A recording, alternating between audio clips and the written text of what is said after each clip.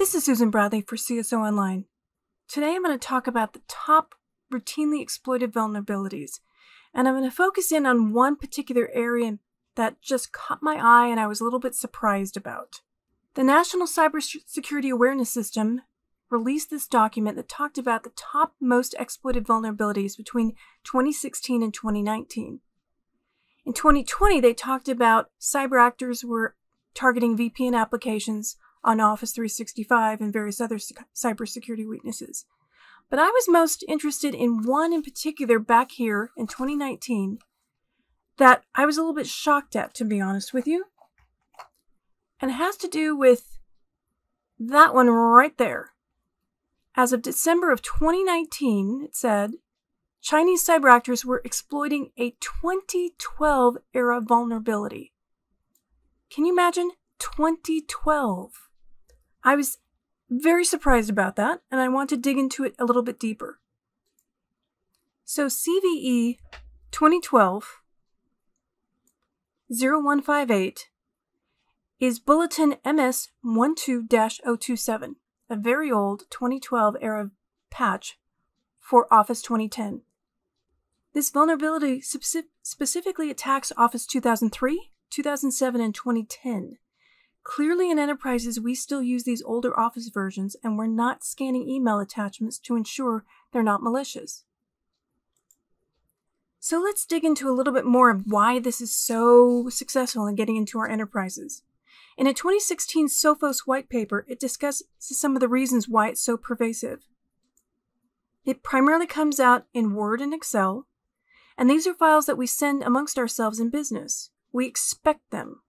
It utilizes something called Microsoft Windows Common Control Library. This dynamic linked library contains common controls such as combo box, progress bar, amongst others. So this particular vulnerability goes after list view and tree view ActiveX controls. It's something that we've been using in VBA applications. This vulnerability allows the attacker to take entire control of the system. So it's game over type of attack. They want to get in. Then the attackers found one better way to hide, enriched text file format. And they found that they could pivot quite easily and evade antivirus detection. And unfortunately, they also found out that Word is far from stringent from enforcing certain formations and tampered with this RTF file format incessantly in order to confuse antivirus. So they found a way to wiggle in, change the way they look to antivirus vendors, and become a direct attack against us. Another issue that this patch has is a long-standing problem we have in the patch management community.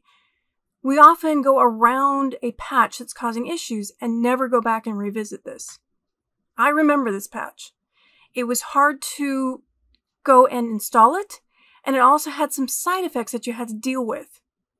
If you had any third-party application that used a Visual Basic application that relied upon it, you had to go and get rid of certain EXD files in order to get it to work.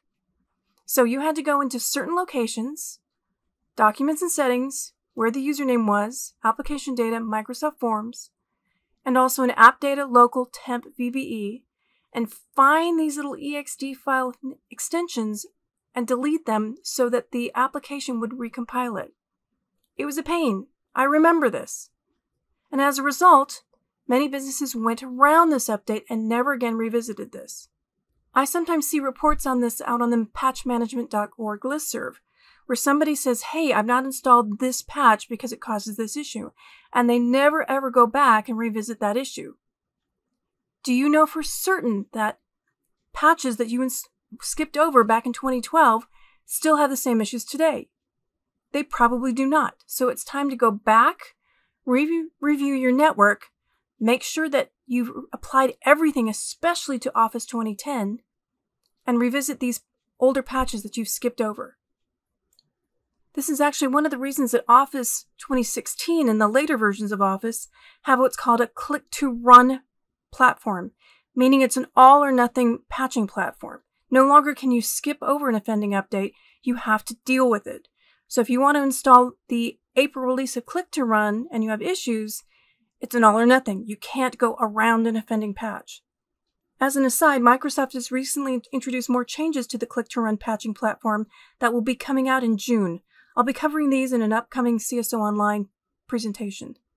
Bottom line, in 2020, if you still have Office 2010 deployed in your organization, re-review your installation base to ensure that you haven't skipped over any updates.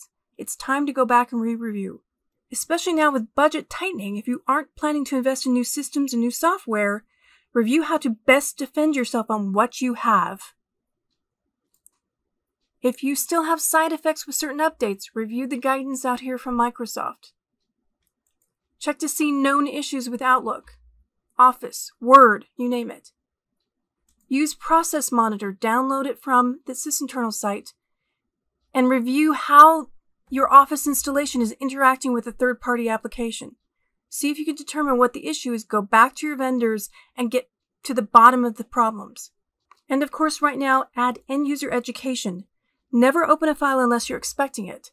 Instruct people on these older versions of Office. Even in 2010, they still have what's called the Mark of the Web sign up here, where it says, protected view, this file originated from an internet location and might be unsafe.